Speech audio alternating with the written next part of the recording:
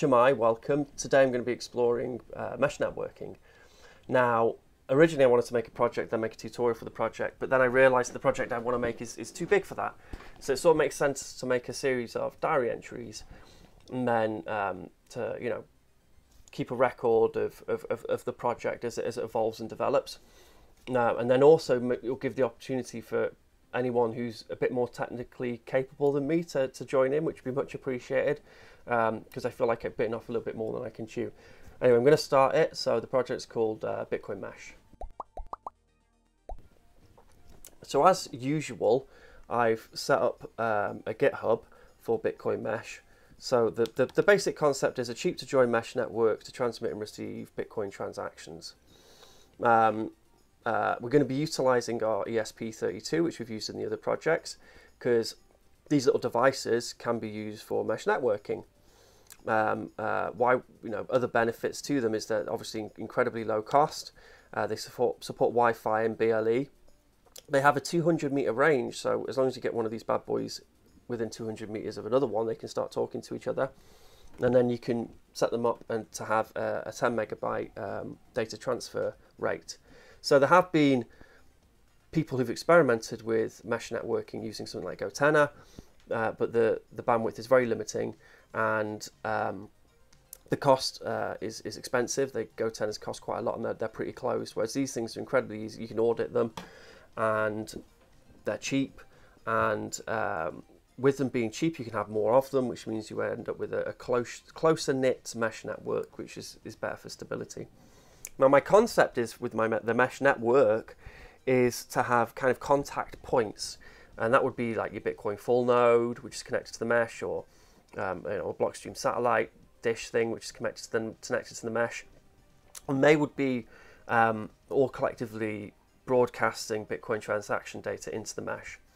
There would also be a sort of unicast layer, which people could send a transaction through the network, either from one node to another, or from a node to utilize their satellite or a Bitcoin full node. So the idea being you have a network which you could use just sort of solely on its own to be able to send transaction data, or you can use the internet, or you can use the satellite, or you could use whatever else, any other sort of contact point to the Bitcoin network you could think of. You're sending transactions through radio, whatever, but you could connect them all into this Bitcoin mesh network. So yeah, that unicast layer, in order to stop spam, you would have to have like some sort of scalable fee system, I guess. So if you're going to send a transaction through the network to the Blockstream satellite, which is owned by a guy who lives up the road, then he could receive a small fee for providing that service, and that would also prevent you from spamming the network.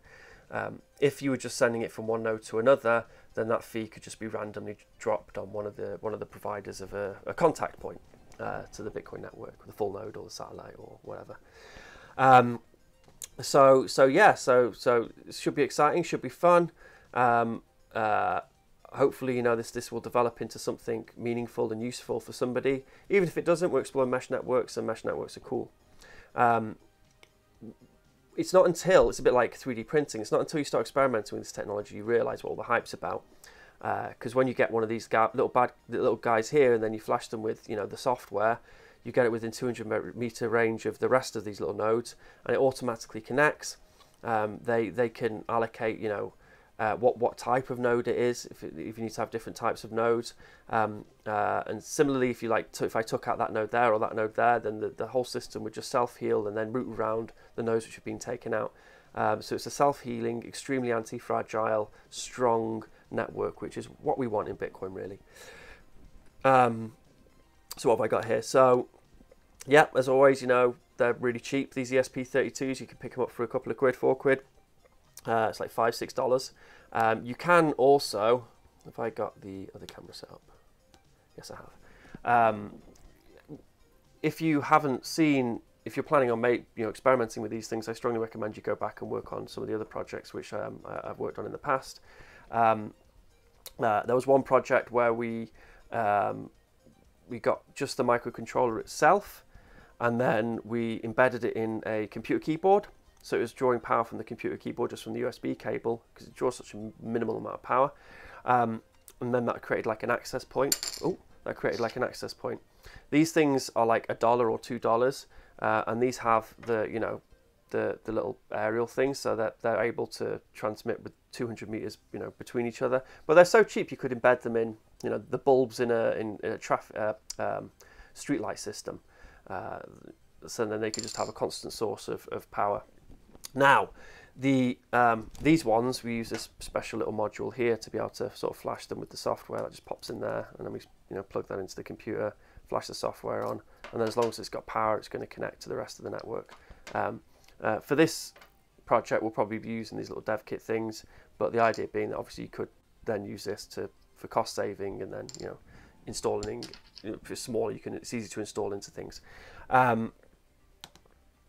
Now, the real motivation behind the sort of base concept behind this project, I live in this small village here in the beautiful south coast, the south coast of Wales, the village of Mumbles. It's gorgeous. If you're ever, you know, nearby, then, you know, you should definitely check it out. It's not too big. So if we look here, we went on our little. I don't know how to get the grid on here. It's quite annoying, but yeah, we can see this is a 200 meter in the key here. So say the actual village itself is sort of this big, so it's about, you know, 1 kilometer squared, I'd say.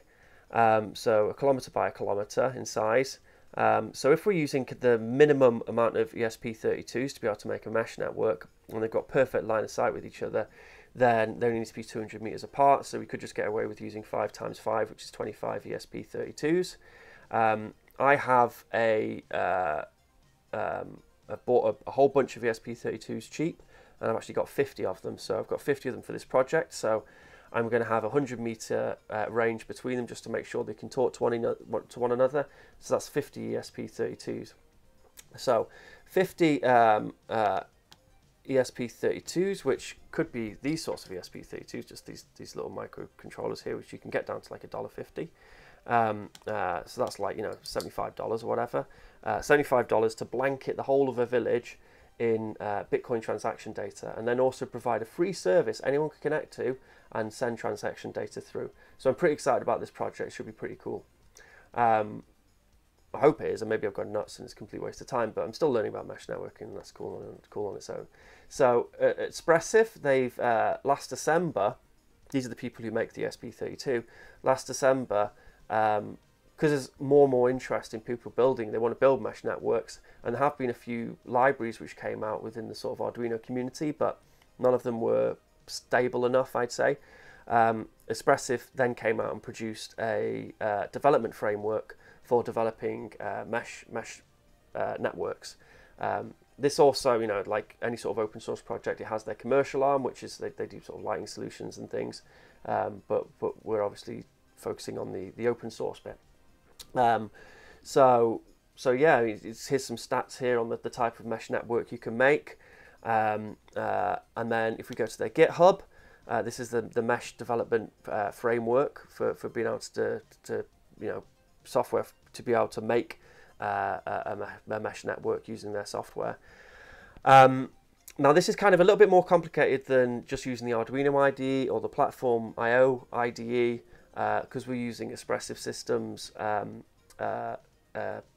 IDF or MDF mesh development framework. They've got some really incredible documentation on how to kind of get this set up. I'll put all the links in the description, obviously. So the first thing you'll need to do is set up the toolchain. So a toolchain is a list of kind of little programs which will help the mesh development framework program run. So there's you know, really straightforward instructions on how to do that, how to install that for your operating system. And then once you've installed the toolchain, you can go ahead and download. I would show you how to do this, but I've already done it on my computer. So you can go ahead and then install the ESP-MDF. And then once you've done that, if we open up terminal, once you've done that, then you need to set a path. So yeah, so once you've done that, in your home directory, in my home directory, I've got my ESP folder here. Ignore this one. That's just me being silly. And then when I double click on there, I've got a ESP-MDF folder, and double click on there. And this is, where the examples are, which we're going to work on to be able to try and fulfill my dream of having the mesh network broadcast Bitcoin transaction data. So we need to tell terminal so this is mostly a kind of GUI environment. We need to tell terminal where the MDF path is for this ESP-MDF here. So we do that, and then we need to. Do we need to do this bit?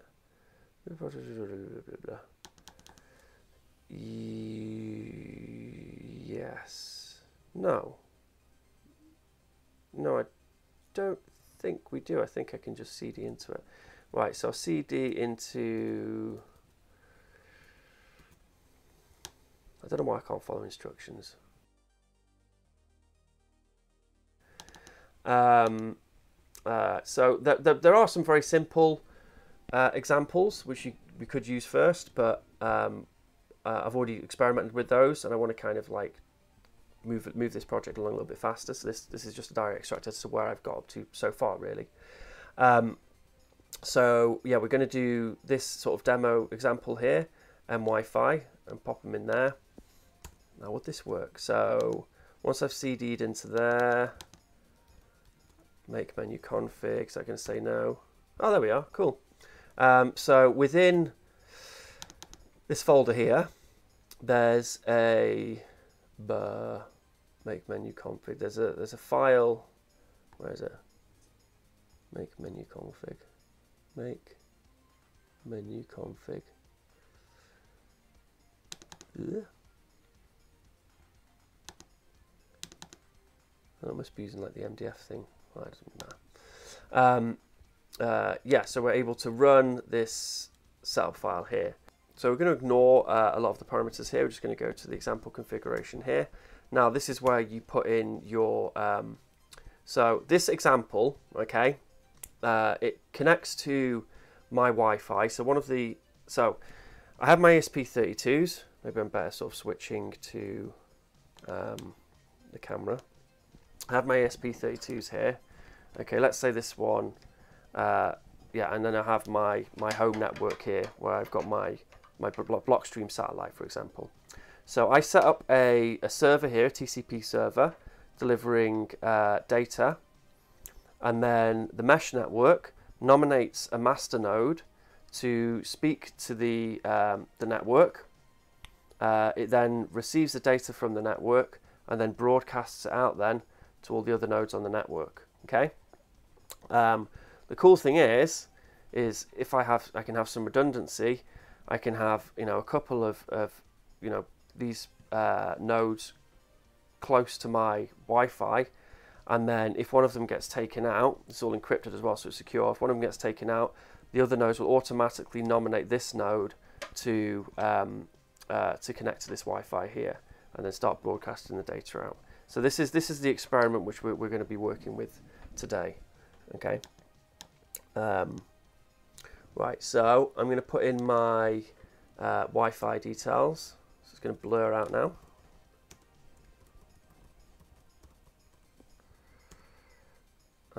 Password.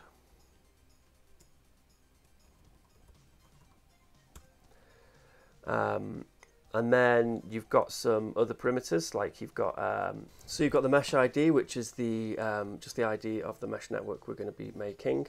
And then you've got a password for that mesh network. In this example, we're just going to turn the LED on the ESP32 on and off through our mesh network. And then we've got the server IP address, so we need to set up a TCP server on our computer. And then we've got a server port. So let's set up the TCP server on our computer. I'm not sure what you would use for Windows. I think the solution I'm going to use is available on Windows. I'm not sure. So if I go to app images, so Packet Sender by Linux. Should we get the web page up for that? Linux Packet Sender. Let's have a look. Can you get this for anything else, or just Linux? Oh yeah, you can get it for Windows. Okay, yeah, so just use Packet Sender. You can get it for Windows and Mac as well. I can recommend this, unless you're intent on using a different, you know, TCP server thing. And this is just for testing, so yeah, this is just so we can test our mesh network. So let me open up Packet Sender. And then, you know, we have our TCP port here, which is 44777. 44777. And then we have, we need our IP address. So, so confused. Oh yeah. So that is, in Windows it's ipconfig, in Linux it's ifconfig. So yeah, 116 is still the same. Why have I closed that? So 116. Yep. So that's already. So that should be fine. Okay. Let's save it, I guess. Okay. Exit, and then we can exit. Exit. There we are. So we've saved our settings, and then we've got our Packet Sender software sat here now. It's running a very simple TCP server, and it's just listening to see if anyone's connecting to that TCP server. Now, once we've done that, close that. We need to actually send, you know, upload the software onto our ESP32. So I'm going to plug that in. Now, in the example bit of code here, this gives you the commands to be able to upload the software, but we want to be able to like monitor then through the USB what the ESP32 is doing. Yeah. So if we go to, because there's a specific README just for this example, if we go to examples, functional demo, and then M-Wi-Fi, here we go. That's what we want there, see? Yeah.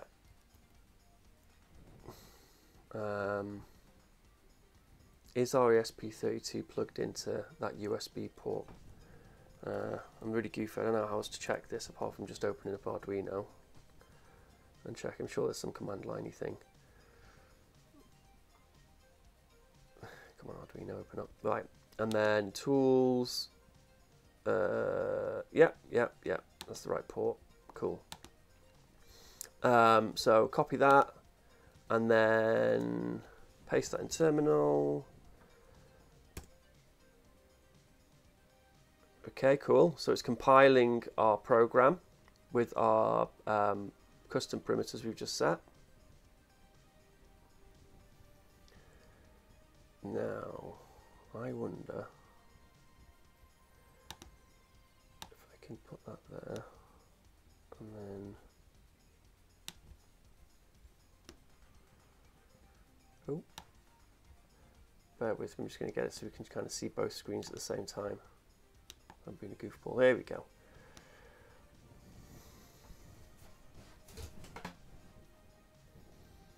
Let's just going to take a little while to compile. Compile, hopefully it will. We've got a little red light, so that's kind of promising. Ooh.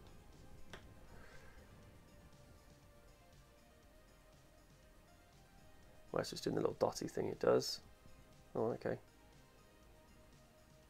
Yeah, so I've got to press the little uploady button on the ESP32. So it raises it, whatever's on there. Connecting. It's uploading it.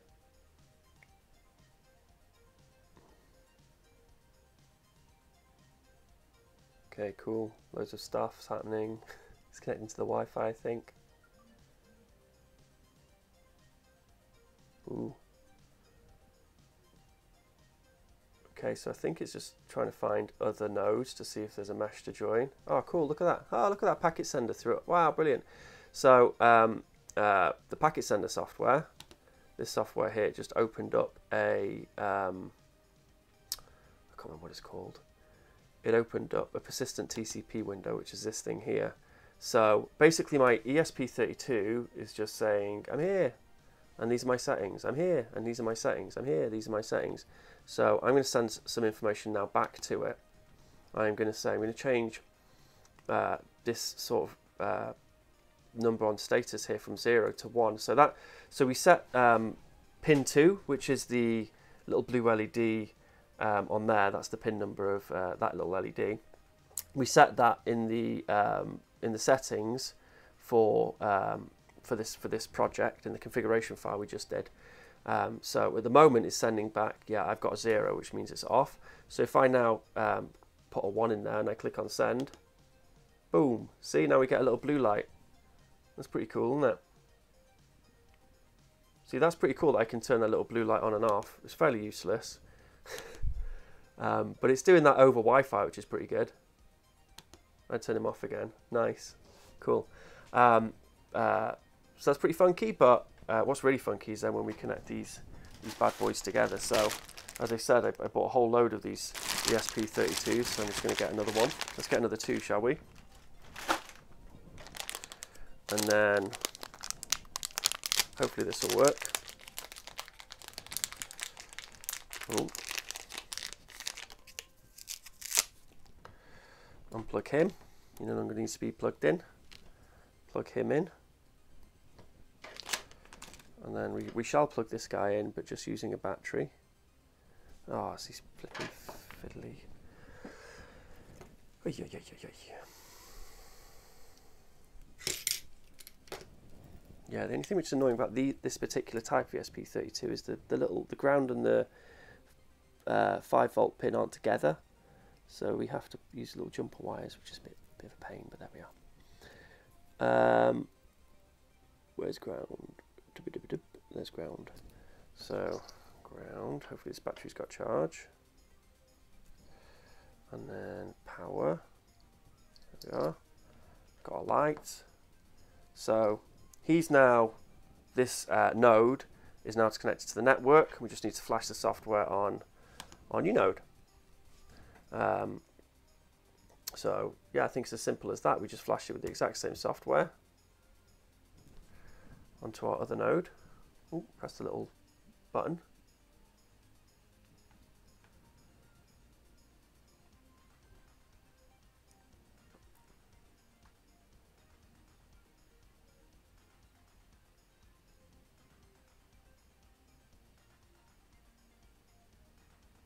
Okay, is it loading?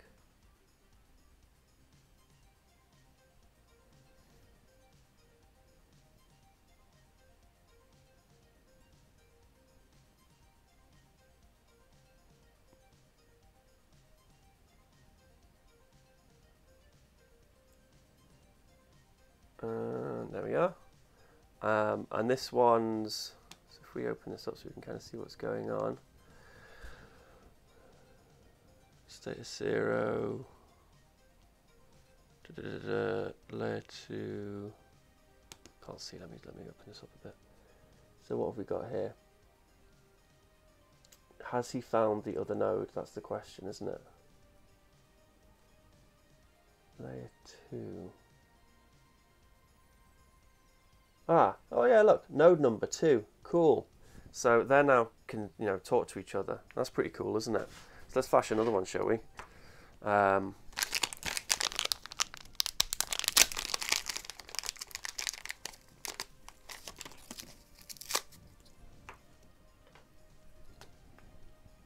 Plug this guy in.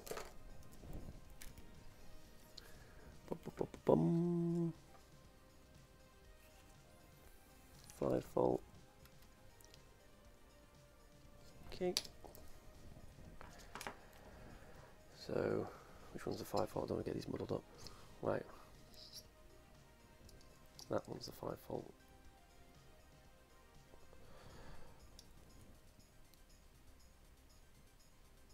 Okay, so now these two guys are talking with each other, and then we've got our third guy here, which we're going to plug in and we're going to flash with the software as well.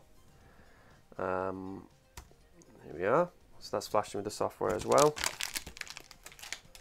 Press the little button.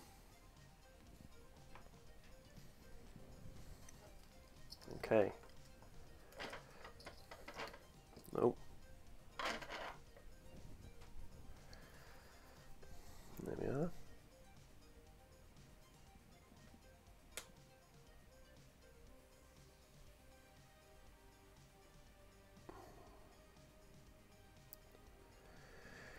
Right, so hopefully that little node number thing we saw will now say 3, and that'll mean that all 3 of them are chatting with each other. Node number 0, that's not so good. Oh, which you can't see actually because this thing's in the way. They're my 3 addresses, and then here's my, this is where I was, because you couldn't actually see, this is where I was pasting the data. So if I copy that and then paste that in there and click send, there we are, one of the lights turned off. Did you see that? And then if I do the same with this one, oh, 0. There we are, turn that one off. Cool. And if I do the same with that one, so this is specifically targeting a specific ESP32. So we've got a little mesh network here where they're all communicating with each other. Okay, and then when the master node receives the address, the data I'm sending it, which is this data, right? When it receives that data, it uses that address there to locate the ESP32, and then sends a 1, so sends an on to turn the little light on. Yeah. So if we do that again, well, that one, sorry. So we end up turning that little light on, don't we? Yeah. So that's a kind of unicast. Yeah, that's a unicast bit of data. Now we're going to try broadcast. Now I think if I change all of those to 0, like that. Okay, change all of those to 0, and then if I paste that in there,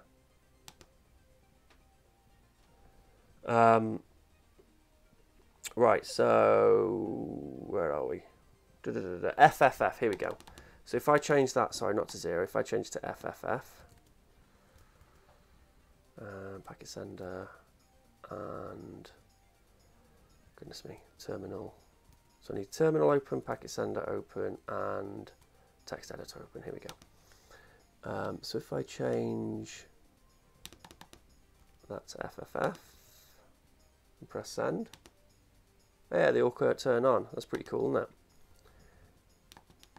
If I change that to 0, they all turn off. There we are. So that's a broadcast bit of data, isn't it? Because I'm broadcasting out to the whole network, and then all of these ESP32s are getting a 1, yeah, which is turning the little LED on. Oh, and press, boom, there we are. Whereas if I just do unicast,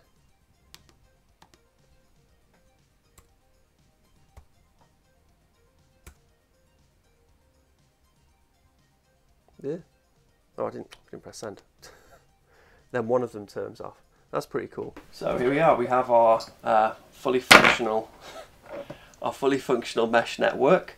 The next tests will be on what sort of range I can get on these little bad boys. So I'll have to go somewhere, maybe the beach or something. I'll see if I can get some video of the kind of range. So we have our broadcast and our unicast, and then we're able to send it data from Wi-Fi. So we're a few steps towards my dream of being able to cover my little local village in Bitcoin transaction data. So thanks for watching. If you want to get involved in the project and you think you can contribute, then please do, because this is above my technical ability. And then also buy some of these little tiny cheap devices and start experimenting. They're so cheap, and they're a lot of fun, and they're very rewarding as well. So thanks for watching, and I'll see you next time.